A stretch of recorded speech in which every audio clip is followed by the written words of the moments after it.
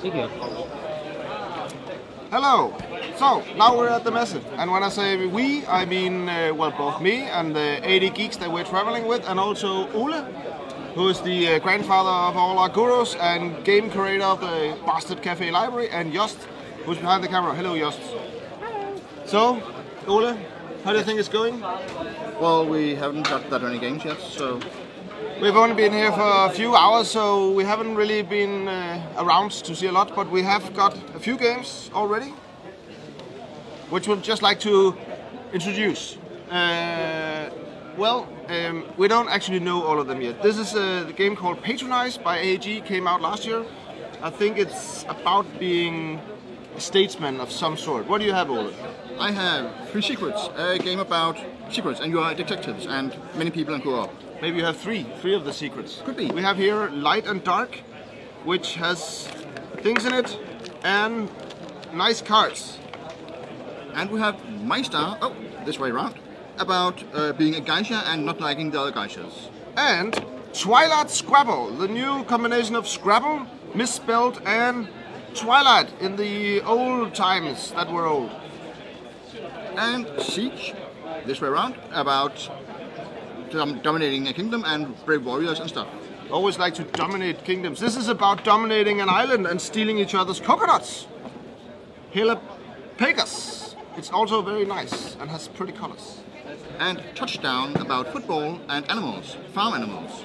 Yeehaw. So I have actually no idea what this game is called, since it's in a language I don't know. But it has very nice cubes that you can place onto each other. And here we have Catamino Family, which is Tetris-like with stuff and family. I think that's a good one, actually. Well, they all are good, and you can play them at the cafe. Here is a Yummy Yummy Pancake, which is a game that literally has a pan included in the game. How cool is that? And Cannon Buster about pirate stuff and Korean. More Korean games. If you missed it last year, Battlefold. It was made like you have small napkins that you fold onto stuff and then battle others. Maybe this cat. And Halloween, about, well, Halloween, and has 25 detailed miniatures and stuff. Very nice box as well. And heavy. Merlin. New Stefan Feld game. Is it good? Probably. It's Stefan Feld. It's probably gonna give you a lot of points, but just being alive and in a round way. And Okanagan about building stuff Carcassonne-like, but in Canada, I think. But looks definitely like Carcassonne. What is this? Meeple Circus. Also about stacking meeples. Seems to be a trend with circuses and meeples that needs to be stacked.